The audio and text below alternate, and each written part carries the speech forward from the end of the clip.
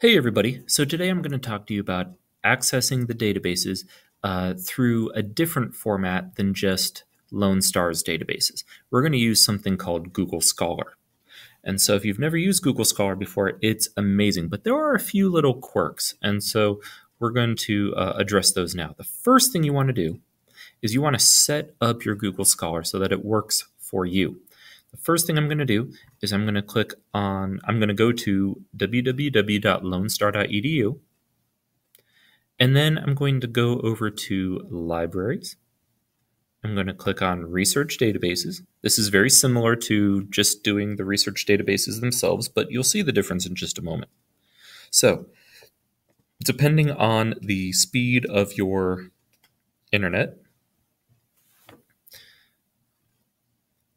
here we go. So I'm going to go to, I just have to go into it just a little bit just to show you how to get to Google Scholar. So we go into literature, and then from here we're going to click on literary criticism articles. I'm just going to click on the first one because it really doesn't matter for the purposes of using Google Scholar. Just click on one of them. Now at this point, if you haven't yet logged in, it's going to, between this page and this, it's going to stop you and it's going to ask you for a 14-digit barcode. Now that 14-digit barcode can be found on the back of your Lone Star ID.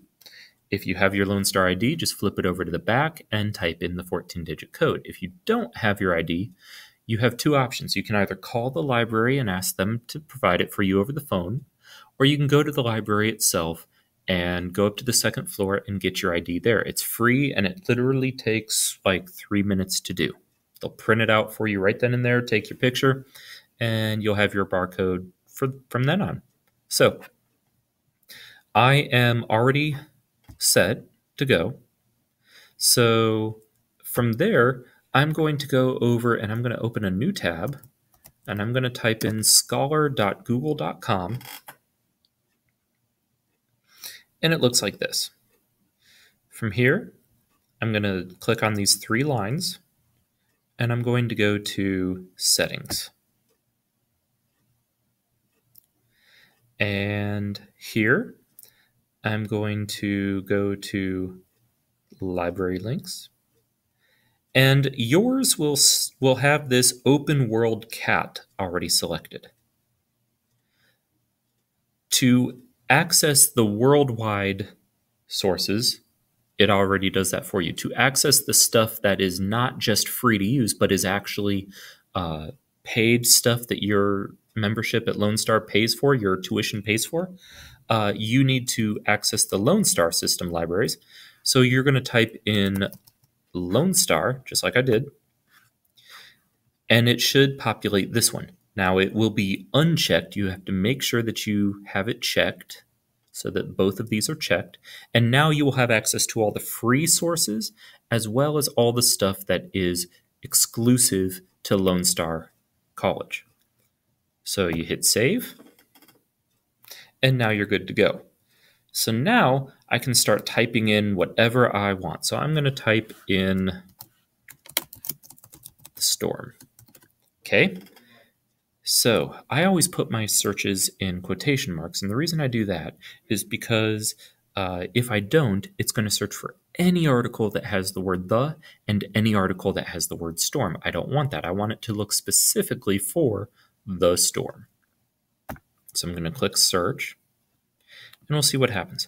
It has come up with 1.5 million articles. Now this is great because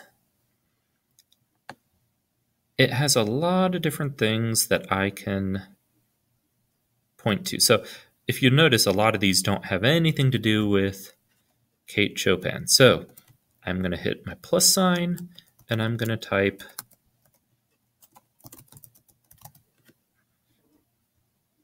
Chopin or Chopin, depending on, what your English teacher said her name is pronounced as. And now we have 4,780 results, which is much more reasonable.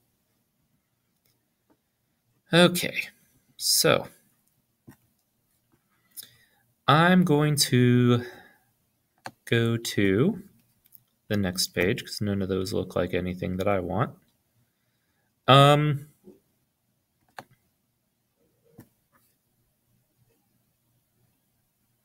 Okay, here's an article. So I'm going to click on this article,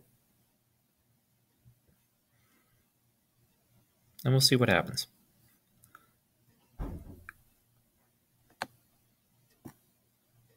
So this may be an article, this may be the actual book itself. Nope, this is an article. So great. So let's say I really like this article. I can download the citation, I can do all sorts of stuff. I can hit Control F and look for keywords, all sorts of stuff. Okay, so let's say that that's not quite what I had in mind. Or let's say it is. I can click on this little star icon right here, and that will save it to my favorites, which I'll get to in just a minute. I can also click on Cited By,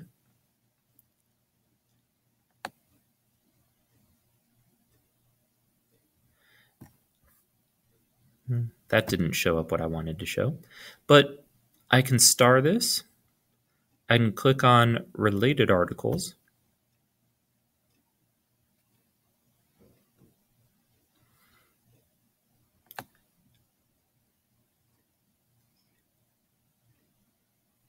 and now I'm just looking at specific articles related to something similar to what I just had. Now this is important. Here's an article. This is talking about some of the works of Kate Chopin.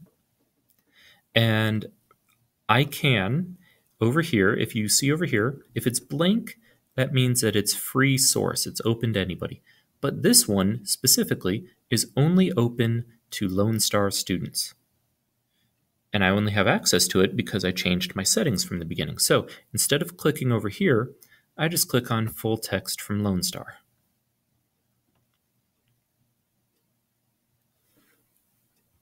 Okay, now it's going to come up with this page, and it looks like an error message, but it's not an error message. So I'm going to find this article in full text from JSTOR. And because I have already signed in to the databases and I have not closed out these tabs, it should log me in automatically because according to these tabs, I'm already logged in. And here it is. So I can read the article. Looks like it's a few pages long.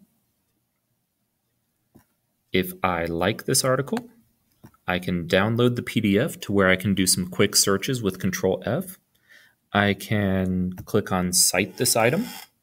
And here's my MLA citation. All I have to do is copy and paste that, or just click on the little copy. All sorts of great stuff. So I'm going to close that out. And let's say I really liked that. So I'm going to save that. I believe it was this one. And now if I go up to my library, here's all the stuff that I starred. So as long as I'm logged in to Google, I have complete access to all these things. And that's it. One of the other great things about Google Scholar is that in some cases, now I haven't found any examples yet, but in some cases, it allows you to cite the source directly.